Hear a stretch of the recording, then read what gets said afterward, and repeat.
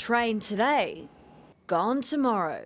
For the next month, Murrumbeena Station will be a construction zone. It's been disruptive. It will be disruptive for 2 years. While there's a sense of dread from those opposing the SkyRail, the Transport Minister, out inspecting machinery that will soon be laying foundations, could not be more upbeat. It is a big project and it is really exciting to be hitting this major milestone. 9 level crossings between Caulfield and Dandenong are being removed, shutting down operations at Murrumbeena and Carnegie train stations for 4 weeks. There will be dedicated bus replacements for those 2 stations. There's additional car parking being provided at nearby stations as well. When the machines grind into action tomorrow, no one will be more pained than those living in the shadows of the development. I'm going to be feeling, a lot of despair. Residents in this block of townhouses were invited to apply for the state government's